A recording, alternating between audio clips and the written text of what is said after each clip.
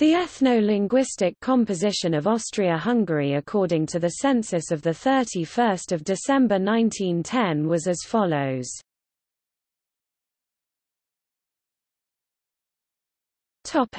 Population.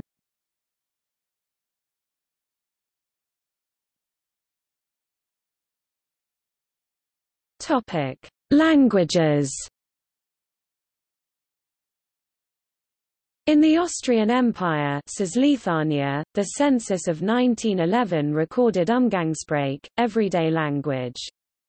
Jews and those using German in offices often stated German as their Umgangssprach, even when having a different Muttersprach.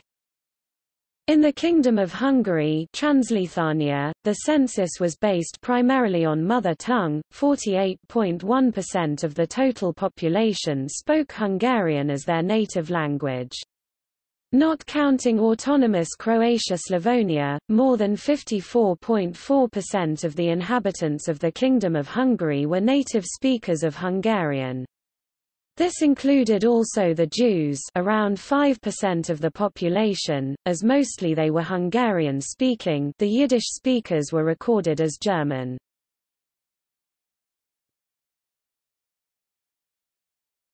Topic: Cisleithanian states.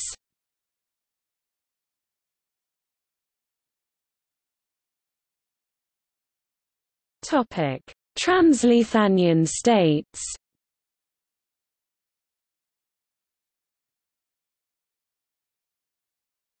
Topic: Historical regions. The Germans in Croatia were mainly living in the eastern parts of the country where they had been settled along the Drava and Danube rivers, the military borders after the ouster of the Turks in 1687.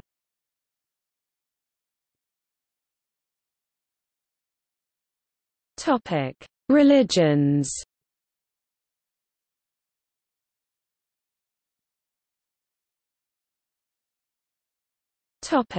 See also: